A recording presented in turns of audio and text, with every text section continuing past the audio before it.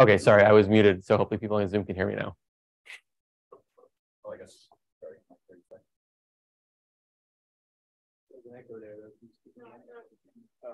Oh, is this better?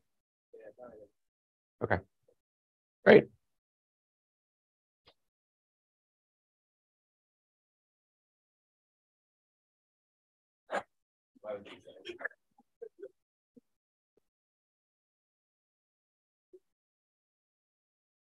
I told Dan he was allowed to make jokes at my expense. Anything. Sorry? No, Hi, welcome to the IAIFI Colloquium. We're delighted to have Yoni Kahn returning. Yoni was a student at MIT, a PhD student here, worked with Jesse, and I guess I also worked with him, but as a fellow student. Anyway, Yoni has since moved on. He's now a professor at UIUC, and he's going to give us a talk about dumb machine learning for physics, which I'm excited to hear about. So go ahead. Thanks. Well, it's a pleasure to be here. And the first thing that I want to say is that I am very much a novice to this field. I have exactly one paper in the field of machine learning, though you'll hear about a lot of work in progress. And so, you know, when I give a title like dumb machine learning for physics, it's actually not meant to be pejorative. It's meant to say like, look, I'm new to this. I want to understand like the simplest thing. So we're going to play with a bunch of like really simple toy examples and kind of see what happens. And then hopefully that'll generate some interesting discussions. And, you know, I'd love to come back at some point and have more in-depth conversations with all of you that are really experts in this stuff. Okay. Oops. Okay. So, you know, I'll just start with like all of the amazing things that have happened in AI in like the last couple of years. You know, so like the first example is me typing, explain the concept of time dilation to a 5-year-old into ChatGPT, and it gave me like a perfectly serviceable answer. You know, I'm not sure if I could have done better if I was locked in a room and I had like an hour to do this. You know, AlphaFold can predict protein structure. You can generate images from text prompts, and then you can beat professional humans at poker and make a lot of money. So it seems like there's something amazing happening. And you know, there's new tools that are giving really impressive performance on an almost daily basis. And so part of my interest in this, and I credit Dan Roberts with getting me interested in this field to begin with, is these tools are doing amazing things. And as physicists, we're empiricists. And once we see something interesting or amazing happen, we want to understand why. So part of my interest in this is not so much to come up with the best mousetrap, but just to like understand why the mousetrap works in the first place. So just a quick summary of the highlights of what's happened in the last 10 years of deep learning in industry. So as far as I understand, things really got started in 2013, kind of a combination of implementing tools that had been developed back in the 1980s with really much better processing power, able to win this ImageNet image recognition competition with an error rate that was like twice as good as anybody else. This happened while I was in grad school, but I was totally unaware of it. And then gradually, I think the knowledge is kind of filtered into both the popular press and also the field of physics. 3 years later, you know, you had a computer with zero prior knowledge beating the world's best Go player, who has since retired, said there's no point in me being in this anymore because a computer can do it better than I can. And then, of course, I think we've all heard of ChatGPT, whose predecessor is already 3 years old, that can generate text indistinguishable from human responses, at least in some cases. So this is all really, really awesome and amazing stuff. And, you know, the diagrams here are some examples of the network architectures that are used to do these amazing things, which are not really simple by any means. You know, here you have a convolutional neural network, and here there's sort of a reinforcement learning with different networks learning policies and values, and then the transformer architecture that was responsible for all the natural language stuff that's gotten really amazing. So I want to contrast that with what deep learning has looked like in a physics example, which is collider physics. And so this amazed me that I guess the first paper on classifying jets with neural networks goes back to 1990, which is like only 2 years after like Jan LeCun came up with the idea for convolutional neural nets, but nobody could implement them because we didn't have the processing power. But their idea is just some fully connected network to do, you know, classify quark and gluon jets. Then, you know, 2017, so that's 27 years later, the idea that, oh, well, we have all these amazing tools for image recognition. Well, you can map a jet into an image space by just imagining the energy deposit in your calorimeter looking like a pixelated picture. Let me use the same techniques to do image classification, and that does pretty well. And then a year later, our own Jesse Thaler pointed out that you can actually get better performance by just chaining together two of the much simpler neural networks that were of the architecture that was predicted to work on this task way back in the 1990s. So this is not a totally fair apples to apples comparison, but just to make the point that like something funny seems to have happened where there was an idea proposed and then, you know, the idea for importing some tool from industry kind of worked, but then like stepping back and using an even simpler tool seemed to work even better. So that's an interesting phenomenon that I'm going to return to again and again in the talk.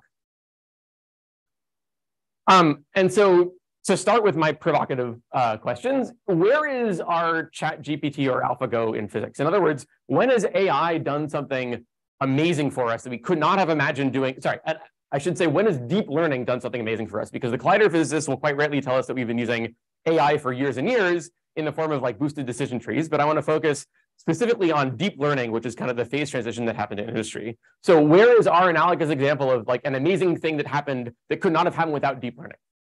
And one hope was that this LHC Olympics challenge would illustrate the power of deep learning techniques to do model-independent anomaly detection. So I'm just screenshotting things from this very nice review from Reports in Progress in Physics. You don't have to read all of it. The point was the challenge was as follows. So there are 3 data sets that have different sets of 4 vectors that represent possible events at colliders. And they have a bunch of background stuff and some signal that you're supposed to try to find. Box number 1 had some heavy resonance decaying into 2 other things that then indicate the jets that had exactly the same event topology as an R&D kind of practice data set that was, you were told where the anomaly was. Box 2 had nothing. So the challenge there is don't accidentally find an anomaly that's not actually there. And box number 3 had 2 different decay channels with roughly equal branching fractions, which is sort of the hardest thing to find if you don't give yourself any prior knowledge. This report goes through a bunch of different ideas that were proposed and their results on this challenge. So let's see how we did. In box number 1, so here are some plots of the predictions for these different particle masses, the numbers of signal events that are predicted. And really only a single one of the submitted algorithms was able to find both the correct mass of these new particles and the number of events corresponding to them. Everything else, as you can see, the people that decided to put error bars were, I think, being pretty realistic. Like the tiny, tiny error bars and just how far they are off from the true answers, I think, you know, should give us a little bit of pause. You know, this is like, you know, 20 or 30 sigma error bars on basically every parameter in this model for most of the ideas that were submitted. Okay, what about box number 2? No submitted algorithm had the confidence to say there is nothing in box number 2. Again, maybe we should worry a little bit. You know, if we're in the business of trying to find new things in the LHC, we should find new things and not kind of spurious signals. And so, you know, very, I think, diplomatically, the way this is put is these results highlight a possible vulnerability of anomaly detection methods in the tails of distributions. It's a very fair statement.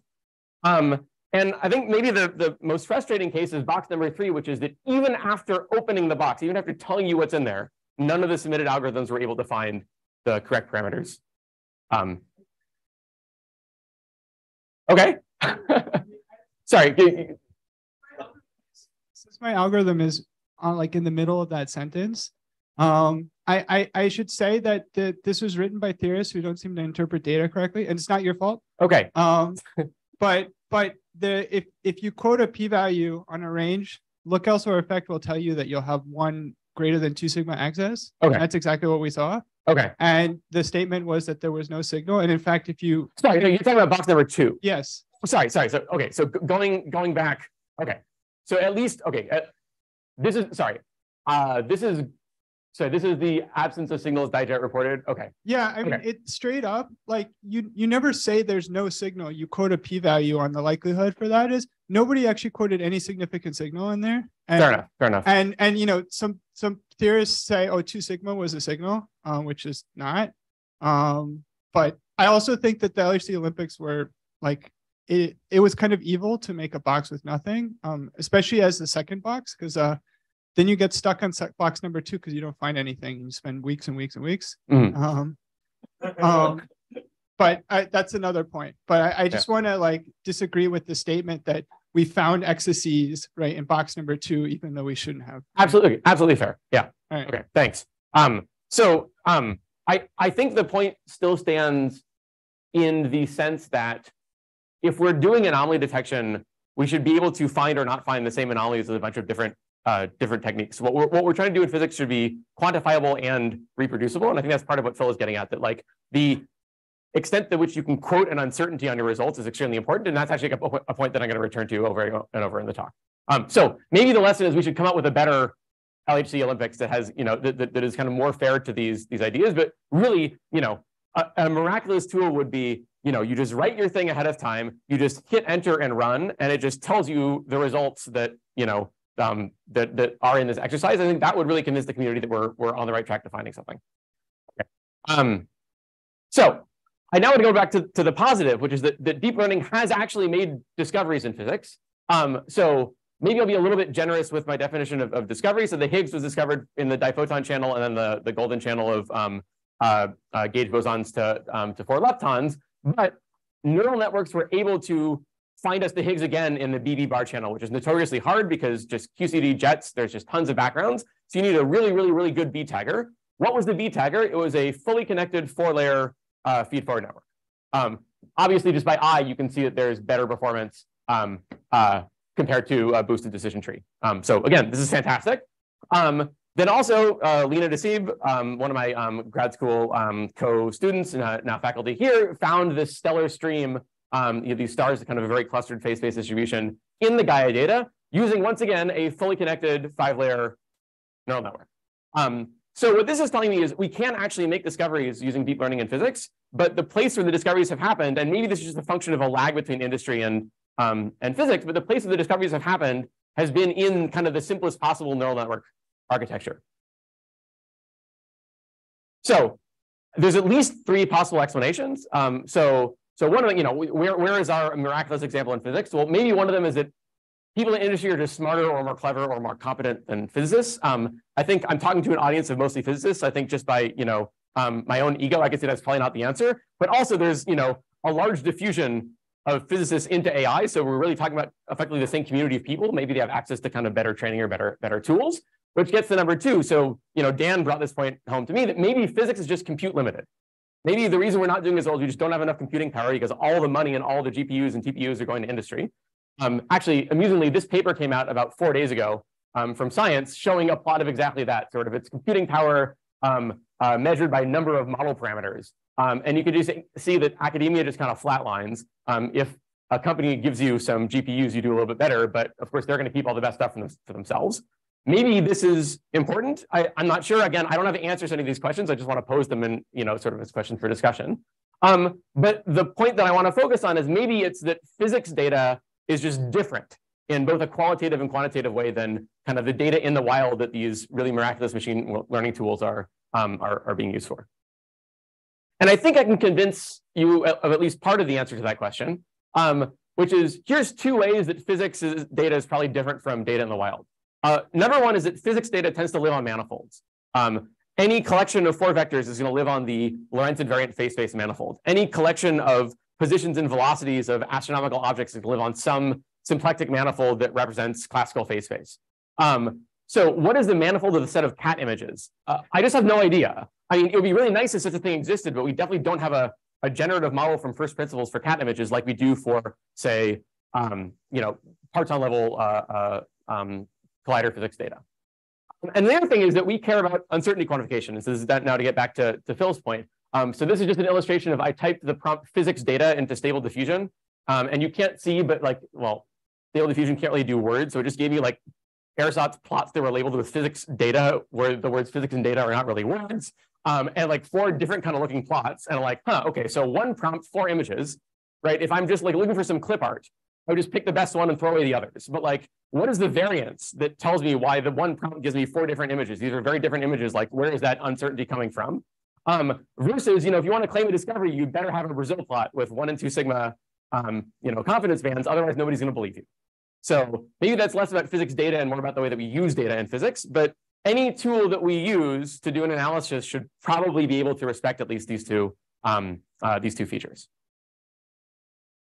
Okay, so what do I mean by dumb machine learning? I mean deep learning with just a simple feed-forward neural network. So as Dan and collaborators have pointed out in this really, really nice book that I've been studying at least for the past year or two and learning a heck of a lot about the field, there's already an incredible amount of structure in a fully connected network. It is not the state-of-the-art tool, but maybe it doesn't need to be. And I think it's great to try to understand this tool before jumping to fancier things, because we already have a lot to learn just about the statistics of networks drawn from distributions of this architecture. So the talk is just going to be a series of illustrative examples. Again, I'm not going to answer any of these questions. I'm just going to point out curious phenomena that I've observed in my kind of novice, random walk through this territory of machine learning. A couple examples of tools that seem to succeed at a hard problem but fail at an easier one. And then a set of qualitative analyses that point towards a way to control fluctuations in feed-forward networks, that if you want to, tamp down the variance of possible answers you can get, you probably want to reduce the variance of the network output with respect to the number of times you initialize the network. That would be a good thing to do. And then also some very, very recent and preliminary stuff on the best way to balance your model size and data inspired by investigations into these large language models that are the engines behind things like ChatGPT.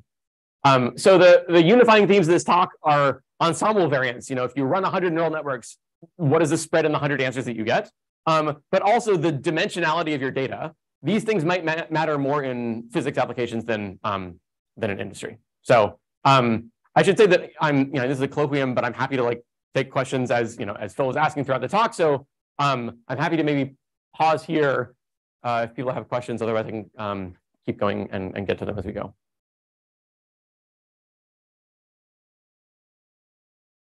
Okay. So this is now my one and only machine learning paper. As we looked at autoencoders for doing anomaly detection. So an autoencoder is just a fully connected network where you have a layer in the middle that is smaller than your input or your output. It needs to be smaller because you don't want it to learn the trivial identity function on all your data. You want it to learn the identity function on just your training data and garbage everywhere else. So the idea is that you're compressing the data to something that people sometimes call the intrinsic dimension of your data. Hold that thought. I'm going to come back to that by the end of the talk. And then you uncompress it, and your loss is just function of your input minus your input. So you want to match your input as best as possible on your training data, but not on things that you didn't give it as part of the training set. And so the idea is that maybe an anomaly is something that has poor reconstruction, that has large loss. So once you train this thing, you feed it an out of distribution data point. It gives you a large loss, and you say, that thing is probably anomalous with respect to my training set. And there are many ideas in the literature for using this architecture to do model-independent anomaly detection, in particular, say, looking at anomalous jets or trying to do this jet classification task. So, in the spirit of stupid examples, we stepped back and said, well, look, can an autoencoder learn, say, a two-sphere? So give it the two-sphere embedded in R3, that's 3 data points, have it go to some very, very wide layers and compress it to 2 dimensions. The sphere is 2-dimensional, so obviously it should do a perfect job, right?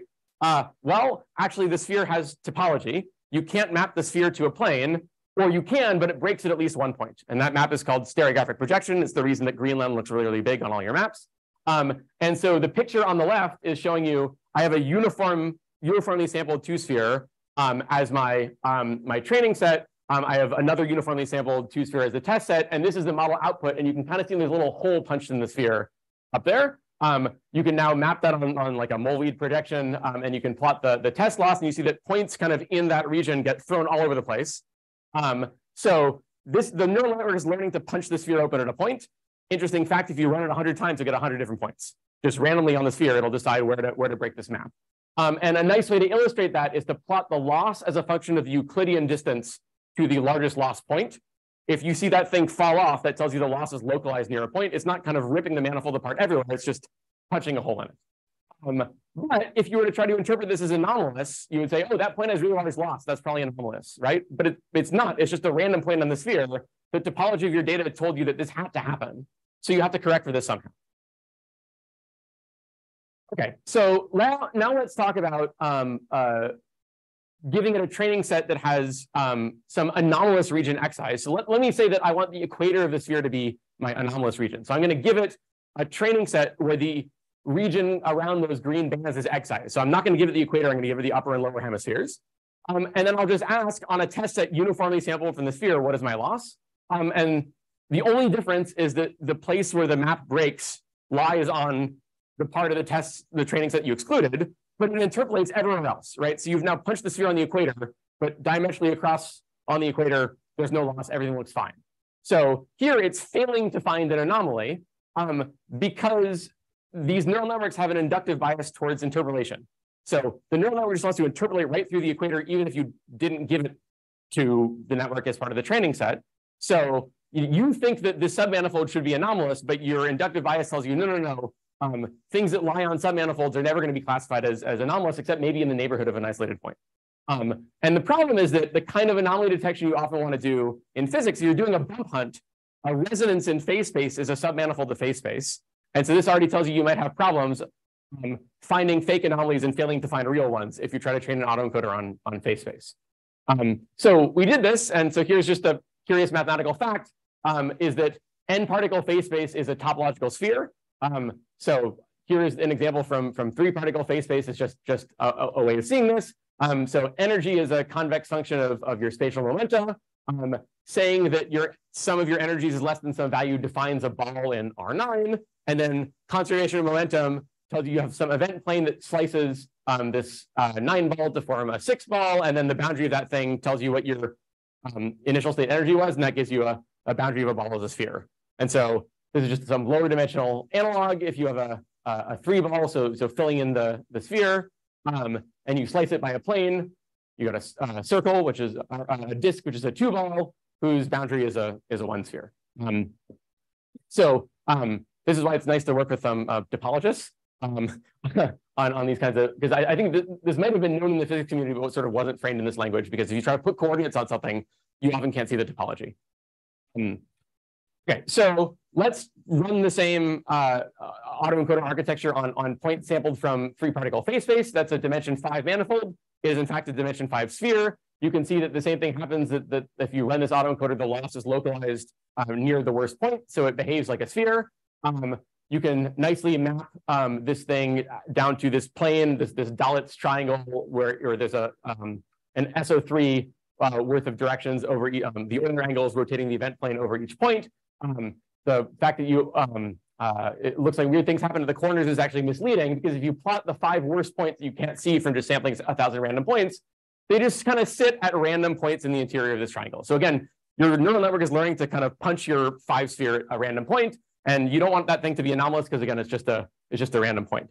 And then the analogy with the submanifold, the anomalous submanifold, is a bump hunt in, say, leptons. Like you're looking for, an anomalous something that decays to, I don't know, E plus E minus gamma at your collider. You can pretty much measure all components of the 4 vector of that thing. It's not really going to shower or hadronize. And so the submanifold of phase space where your anomaly lives on is going to be a slice in this Dalitz plane, where the invariant mass of 2 particles equals some value. So let's exclude that from the training set. You train the autoencoder. And once again, you just break this map from the sphere to R5 at a random point that's close to the excise region. And now, if you give it a test set that only contains points in that submanifold, you should say those things should be anomalous. I should get enormous loss, but you don't. It just interpolates straight through. You can look at a test set consisting of regions around that excise region, or just sitting inside that thing, and the loss tails are just indistinguishable. So our point in writing this paper was not to say like autoencoders can never work for anomaly detection, but in this case, a property of your data, namely the topology, is important and can lead you to misidentify anomalies either as type 1 or type 2 errors if you don't account for this. Okay. So the kind of succeeding on a hard task and failing on an easy one is like these autoencoders have been shown to work kind of pretty well for QCD jets, but like one should think that leptons are easier than jets, but here's a tool that seems to fail on the simpler example. Okay, yeah, question. Yeah, so I'd like to ask about like this so the exercise of just removing one submanifold, yeah, in like as sort of a baseline, because like in the context of anomaly finding, I would expect the anomalous like scenario to have sort of a more non-trivial information, like a bump in whatever. You want a distribution on invariant masses and not just a delta function. No, I'm saying that yes, that it is like contains more information or more non-trivial. So shape. That might, so Jesse and I have talked about this, that might be the case for jets. It is just explicitly not the case when your data is just 4 vectors. Okay, right? Okay. A bump hunt in E plus E minus gamma, where you know all 4 components of the 4 vector, is simply the submanifold where the invariant mass of a pair of those things is fixed. It's just a line on that Dalitz plane. Okay, okay. So unfortunately, the only information you have is a distribution of points inside that region. And we tried that, and the same thing happens. Okay. So. Thank you. So this seems like it's in the context of outlier detection in terms of anomaly, looking for anomalies. Have you thought at all about how any of this works in the context of like using density estimation to look for anomalies, for example? Does topology affect anything in that case? So I think it must, because you just can't get away from topology. Like you can't map the sphere into Rn. And the fact that phase space is a topological sphere seems to be an important aspect of this. And I think the particular implementation, like that's just going to manifest itself somehow, no matter what. I think maybe the bigger point is what do you mean by anomaly? And this particular tool is very bad at detecting submanifolds. If you want your anomalies to live on a submanifold, it's just going to have problems for exactly this reason. Thank you. Yeah. Okay, so now switching gears totally, let's talk about classical phase space. By which I mean, say, positions and velocities of a bunch of stars. So we have all this amazing data from the Gaia satellite. Say that we have full 6-dimensional phase space information for, I don't know, 100,000, million, billion, whatever stars. Can we figure out what the gravitational potential is that these things are orbiting in? And this is such a good idea that two groups basically simultaneously came out with the same architecture for doing it. The idea is there's a tool called a normalizing flow that is some unsupervised tool whose job is to figure out the distribution from which your data points are drawn from. And so you can implement that via a neural network with some modifications. And then once you have your estimated phase space density, you can self-consistently figure out what the potential is by solving the Boltzmann equation. One of these groups does it by using a second fully connected network or MLP to just do that for you. And another group does it by realizing you can look at some sort of loss and kind of analytically minimize it. You can get some matrix that you can then numerically invert. And then if you look at the plots in these papers, things seem to work really well. So the idea of normalizing flows is you take some distribution that's easy to sample from, like a Gaussian, and you learn the Jacobian, which is some invertible map that transforms you into the distribution you want. And it's a highly multidimensional thing, so you want some flexible function approximator like a neural network to learn that Jacobian. As long as the Jacobian isn't singular, you can always do this. And the reason it's called a normalizing flow is that maybe you want to chain together a bunch of these to just kind of get more expressive power in the class of distributions that you can learn. There's various ways you have to implement this. It's basically a feed-forward network plus something. And that something is this weight masking that basically enforces that your probability distribution can learn correlated functions of variables rather than a product of independent distributions. And both these groups tried some toy examples. So here's some kind of phase space data with a lot of streams and cusps. It looked like it would be pretty hard to reconstruct. And it seems kind of by eye, you kind of can't tell the difference between the training data and the output. This other paper was sampling kind of some mock Gaia catalog data, even smeared with errors. And then you look at the output and it's basically indistinguishable from your training data. And then you think, wow, this seems to work really well. But once again, being kind of the novices that we were, we said, okay, let's just try, again, the dumbest example, sort of like equation 1.1 from one of these papers. Let's take effectively a one-dimensional distribution, so a spherically symmetric thing called a Plummer sphere, where you know the density and the potential, and then you can have just some analytic function on phase space that tells you how you generate that potential and density. And let's train both these architectures in exactly the same way as was listed in these papers and see what happens. In one case, they use this one kind of masking scheme, the details of which are not important. But the idea is you should look at the difference between the solid line and the dots, which is what you get by training one of these networks and then trying to predict the potential. And it does, I would say, very poorly.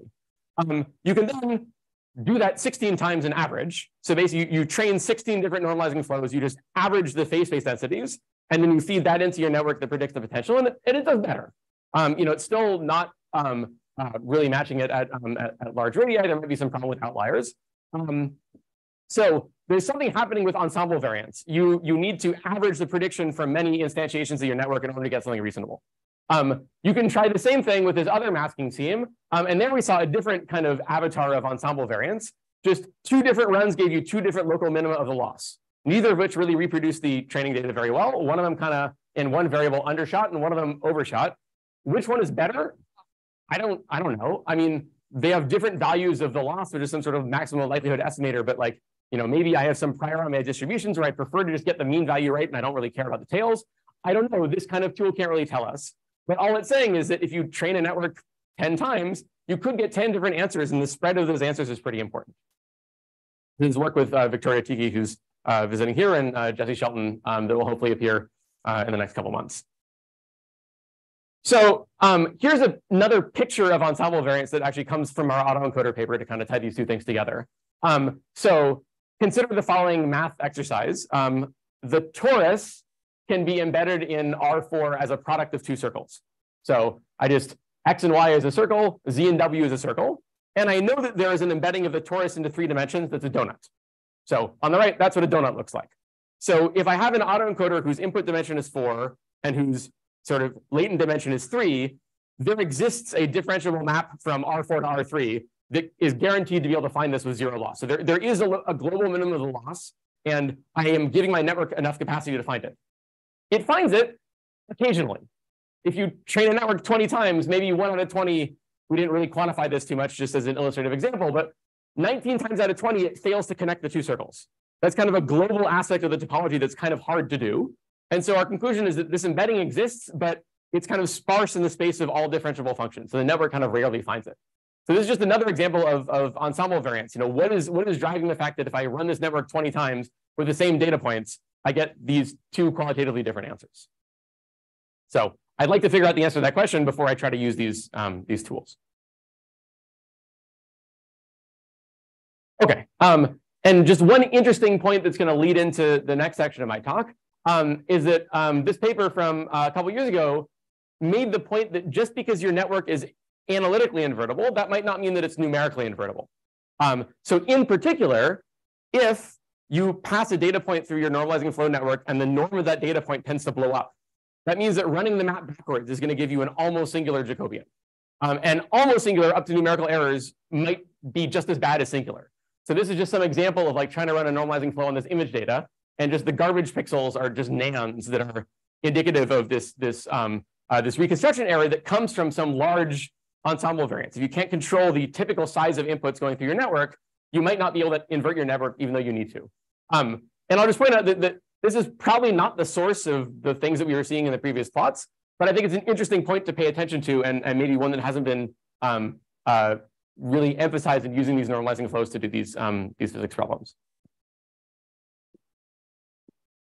Okay, so with that jumping off point, so I now want to go back to just my dumb machine learning vanilla MLP architecture and review some of Dan's really nice work on estimating the distribution of network outputs ensembling over different initializations. So just to put the notation out there, so Z's are going to be the pre-activation, so what goes into the activation function at each layer of this network. That's your evolution equation where you apply an activation function sigma. And I'm going to drop all the indices, and I'll just call all the parameters of the network just theta to kind of show these things schematically. And the setup is, imagine you initialize an ensemble of networks, drawing all your parameters from independent Gaussians. And then you train with ordinary gradient descent. So that's the setup. So you do this, so you have some distribution for all your weights and biases at all these layers that are Gaussians, and you can fix the variance of those things and give them mean 0. You instantiate 100 networks, you just let the things go, and you ask, what is the spread in my possible predictions at the end of the network? And so one thing that was noticed in a couple of papers, so some of them starting back in 2017, and then Dan and collaborators kind of filled in some important details, is that you can choose your variance of your network distribution parameters in a smart way to prevent things from either blowing up or dying exponentially.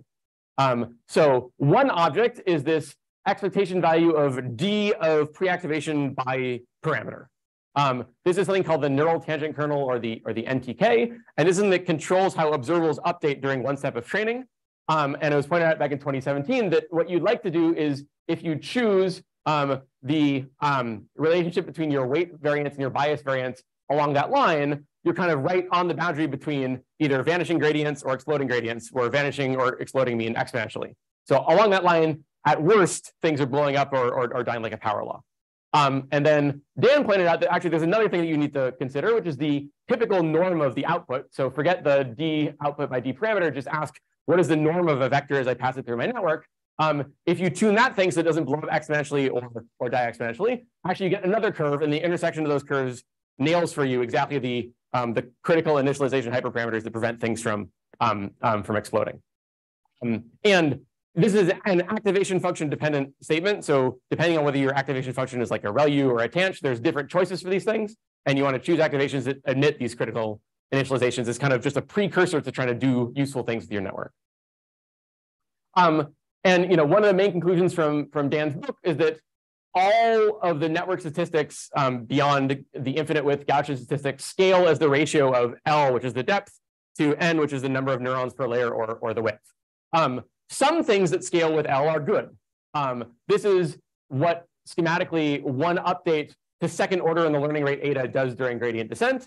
And that object right there, the statistics of that object grow with L over N. And so that is what lets you do things like feature learning. That's what lets neurons wire together and update the random features of your network that are kind of given to you at initialization. However, some things just add noise. So the connected 4-point correlator of free activations also scales with depth. And so that just increases your variance without doing anything useful for you. So an interesting fact is if you instead draw your weights from an orthogonal matrix, so now you have to make all the layers of your network the same width. And so the weight matrix that goes from layer L to layer L plus 1, if you make that thing an orthogonal matrix, large N orthogonal matrices are basically independent Gaussians with subtle 1 over N correlators between entries. And that kind of magically fixes things up for you. And this is kind of pointed out in a bit of a roundabout way in one of the same papers by the same authors from Google Brain, that for certain choices of activation function, you can make your network output variance be independent of depth. You can make it as deep as you want, and it won't even grow linearly. You can only do that for linear activations and tanh activations. You can't do that for ReLU activations. And so they suggested actually, so the title of this paper was Resurrecting the Sigmoid. So like, everybody uses ReLUs these days, but actually maybe we should go back and use the sigmoid activation. By sigmoid, they actually mean tanh, because you can keep variance under control with a suitable choice of initialization. And then in some very, very recent work, these plots are like 2 days old, by my student Hannah Day, we worked out the other correlators in Dan's paper. And it turns out with orthogonal initializations, all of the bad ones, quote, quote, the things that just add variance, end up being independent of depth. And all the good ones grow linearly.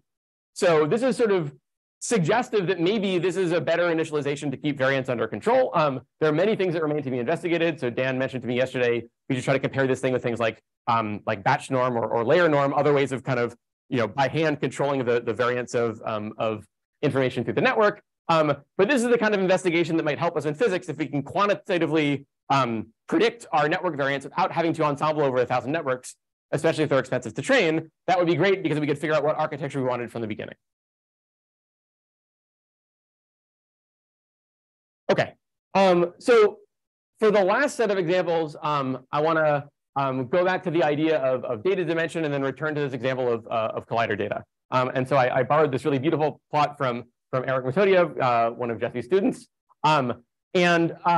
So just to remind, if you have n particles, they live on some Lorentz invariant phase space manifold of dimension 3n minus 4, 3n for the 3 spatial coordinates and minus 4 for the energy and momentum conservation constraints.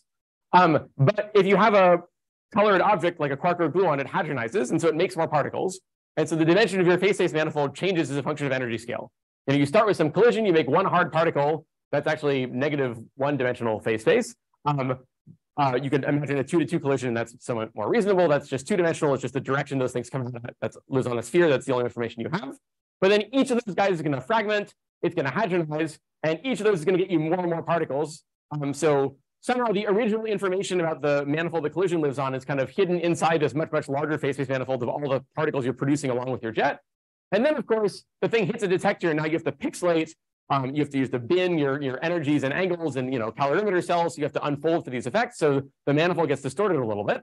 But the key point from this picture is just that what you mean by the dimension of your data depends on what energy scale or distance scale you're looking at. And this is actually not so different from data in the wild. If I have like a picture of a cat, and it's really, really, really heavily pixelated, maybe all I can tell is like, is there a face or not? But if I look at finer scales, like are there ears? I look at even finer scales, are there whiskers? And so each of those can have some orientation. So the dimension of an image it actually does kind of make sense that such a thing would scale with the resolution that I can look at the thing with. And this analogy was pushed forward by this paper from 2015. So this on the left is a jet image. So this is the color represents the amount of energy deposited in a certain direction on your calorimeter at your detector. And that's a pixelated image of a cat from the CFAR image data test set. So again, inspired by some work that Dan did looking at large language models, you can form the data covariance matrix. So basically how correlated is pixel 1 of the first image with pixel 1 of the second image. And you can plot the eigenvalue spectrum of that matrix. When you do that for image data from CFAR, you see this really beautiful power law that kind of tails off, where the size of the extent of the power law depends on how many images are in your training set. Just for fun, we did the same thing with a couple of simulated jet images, or the same data set size, and you kind of see the same power law spectrum. So you might look at this and say, that's cool. So jet images really are like cat images. So it does make sense to use the image recognition tools on this task. But if you look quantitatively at how well these techniques do on this classification task, so say your goal is to classify a jet that came from a quark from a jet that came from a gluon, Jesse's paper from 2019 on energy flow networks pointed out that linear regression on a set of engineered features, which are these energy flow polynomials, outperforms this convolutional neural network architecture, which is sort of tailor-made for image recognition. Contrast that with like this ImageNet classification task, where this is the architecture that was used, which is pretty complicated, and things have only gotten more complicated from there, but they've only gotten better. So all of the state-of-the-art networks from the year 2013 on use convolutional neural nets at some stage in order to do image classification, and you do in fact just do better and better and better. So something in here is telling you that actually looking in kind of pixel space is not the right set of variables to be studying jets, because it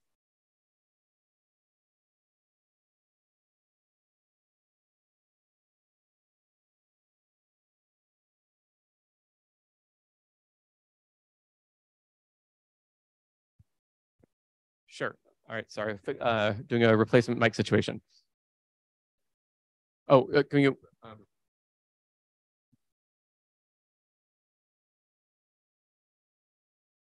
So in both these cases, the number of images or like the data that is used to train are way different, right? So could it be the case that in the quark versus gluon case, you might have a limited amount of training data, and hence the load, techniques like simpler techniques outperform? Is that could that be a case? It might be, but I don't think. How many images are in the CFAR set? 50,000. That's not that many. And how many images do you have? I don't remember how many you used in this paper. Yeah, it's basically the training set. So I'm going to get to how efficient these things are a function of training set size, but I think actually this is a pretty fair comparison. And in this example, is a function of training set size. Okay.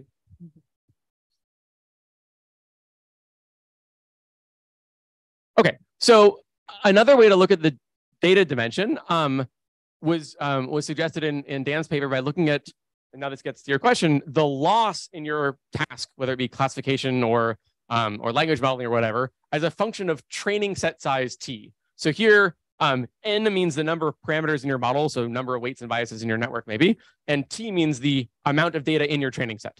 And what's been empirically observed, sorry. Yes, fair enough. Okay, so I get, yeah. So I was actually going to mention that on this slide are a number of CTP alums. Sorry, I had the wrong reference, is what Dan's telling me. Sorry, do you want to hear? Can you? This was a empirical observation made by Jared Kaplan, Sam McCandlish, and OpenAI. It's not one of those papers. It's not the first Kaplan paper? No, that's a theory paper. Okay.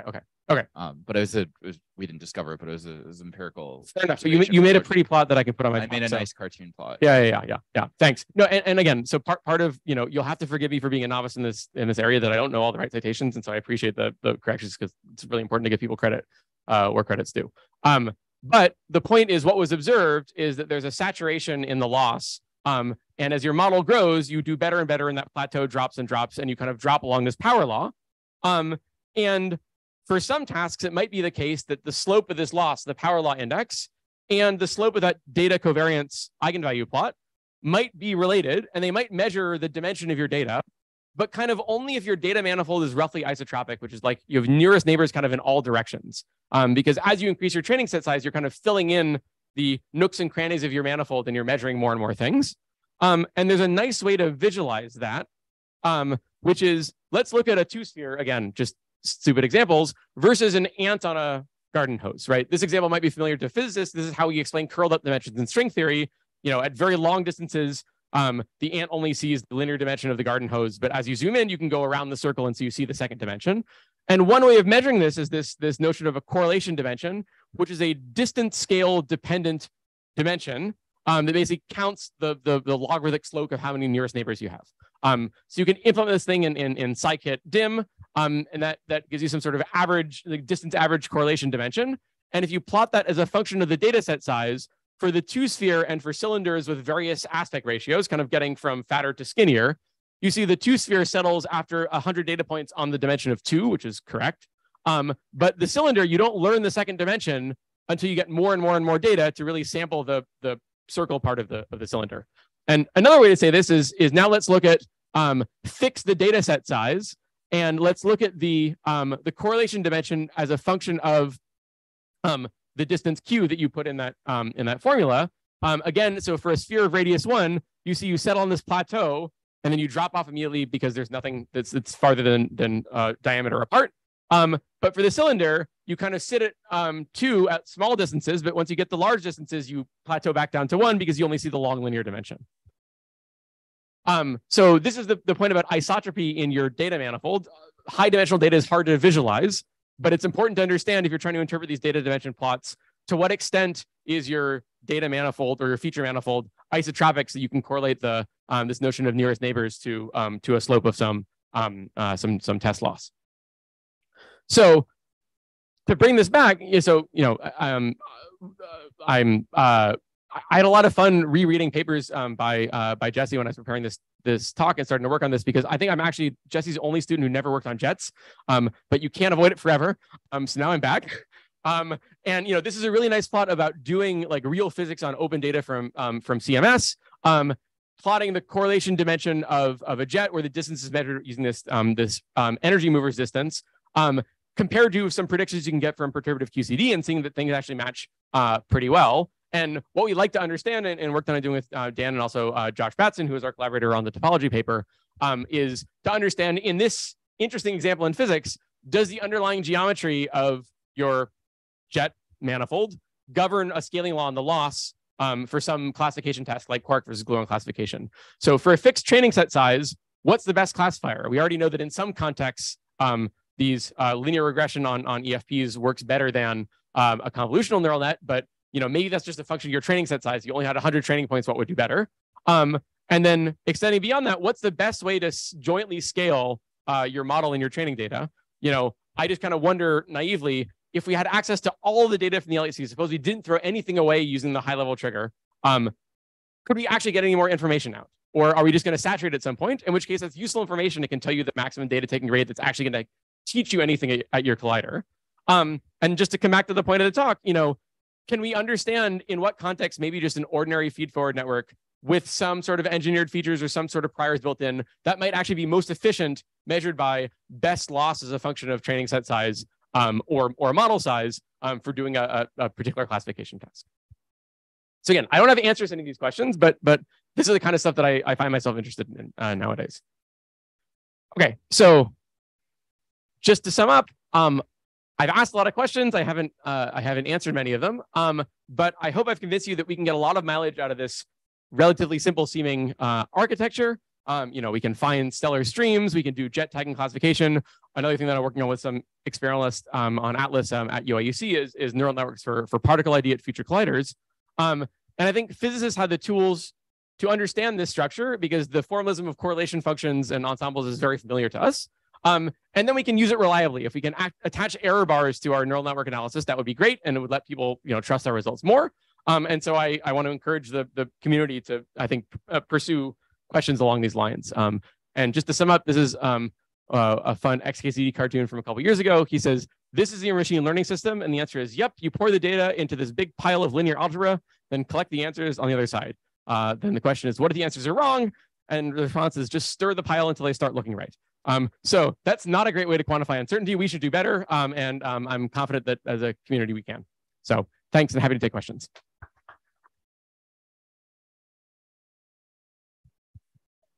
Oh.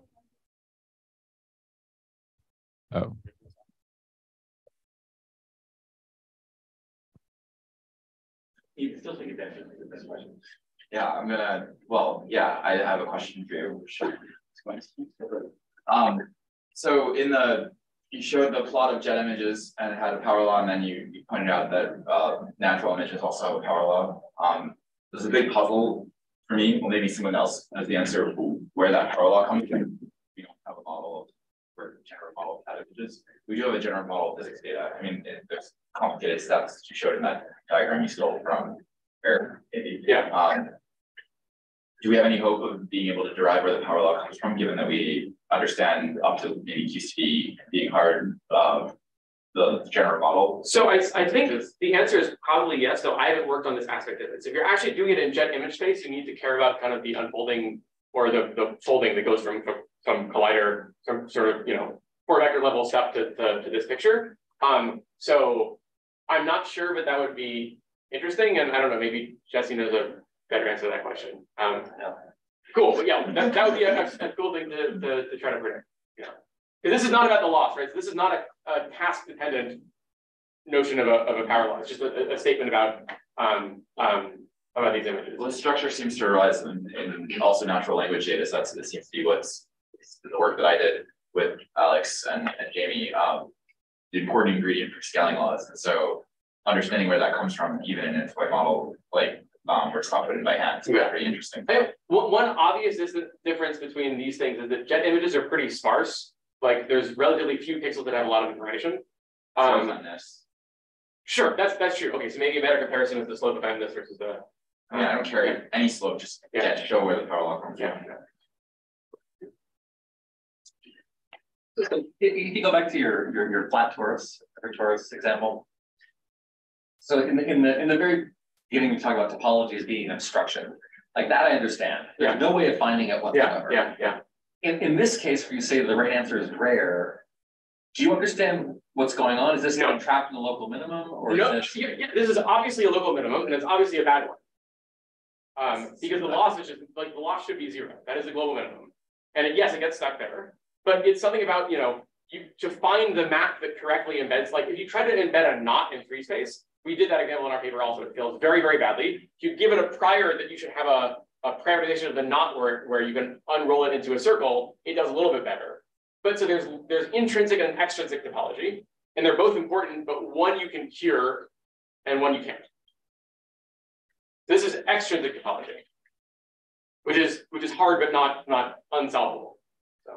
I guess part of my question is, in these examples where you say, oh, it works for hard data sets, but isn't working for easier data sets, is it just that people working on the hard data sets trained it many more times, happen to find a deeper minimum and happen to report that in the literature? And maybe, but I would like to know what the variance of the distribution is. Yeah. Okay. That's kind of that. I just like to know, can I predict how often it's going to find that versus that? Also, obviously, a data set's not continuous.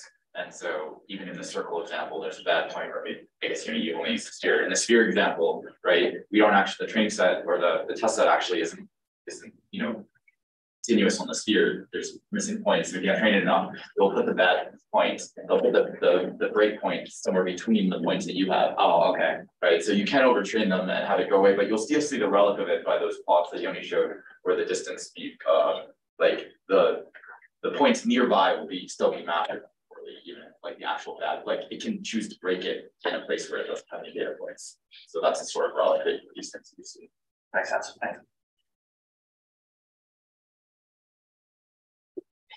Yeah, just related, right? I mean, my conclusion, or at least I'm trying to come to the conclusion from these studies, is that if you know that, let's say if I can embed everything in the torus, or I can like take the torus and like unroll it and put it on a surface, and I impose the constraint that I'm on the torus, then the problem is solvable. Right? Yeah, I mean, so that's a great thing you should do, is you try to map your data to a topologically trivial manifold beforehand. Yeah. Sometimes you might not be able to do that.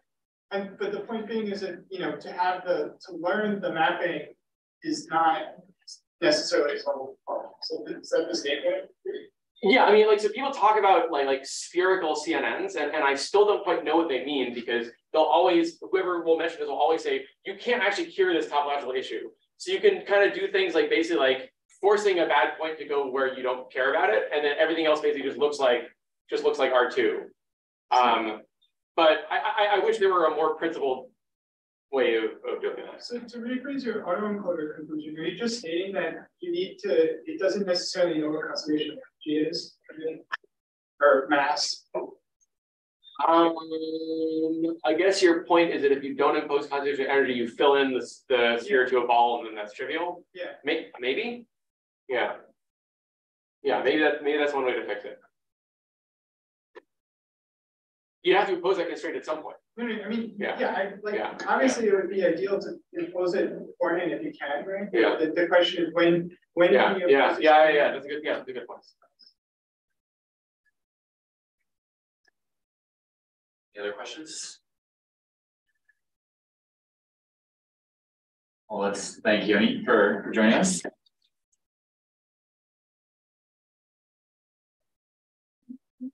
Yeah, so there's a upstairs component called the reception, which will happen now, in the IAIFI penthouse. So please join Yoni and friends. You're the friends.